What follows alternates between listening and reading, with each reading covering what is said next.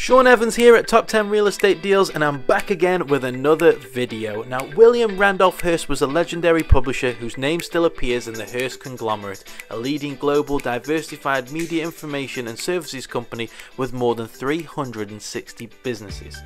The movie Citizen Kane was loosely based on his life, and he is famous for building the Hearst Castle, which is the property that you see before you right now.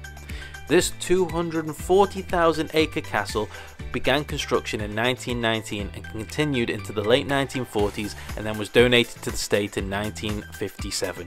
To this day, Hearst Castle is one of California's top tourist attractions.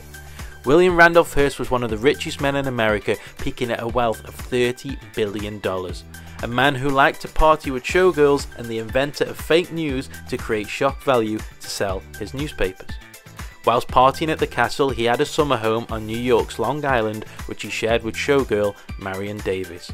And that's the home we'll be showing to you today, as the property is up for sale, priced at $2.195 million. Built in 1906 at a little over 1 acre, this New York Tudor-style mansion consists of 7 bedrooms and 6 bathrooms and is the perfect house for entertaining guests, just like Mr. Hearst would do back in the day.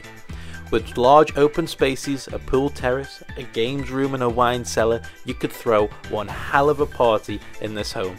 And with its 2-bedroom guest cottage with kitchen located on the grounds also, you have somewhere to lay your head after a long soiree.